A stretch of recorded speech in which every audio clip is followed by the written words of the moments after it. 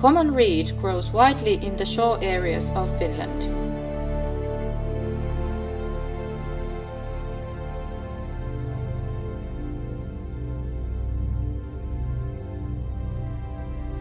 Energy is produced through the combustion of dry winter reed.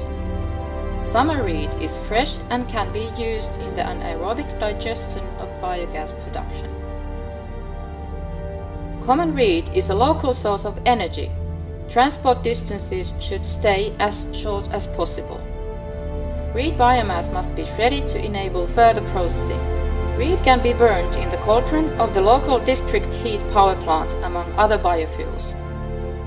Combustion of reed does not require modifications to the power plants. Produced heat is used to warm up properties. Gasification of summer harvested reed produces biogas. The excess sludge can be used as a fertilizer.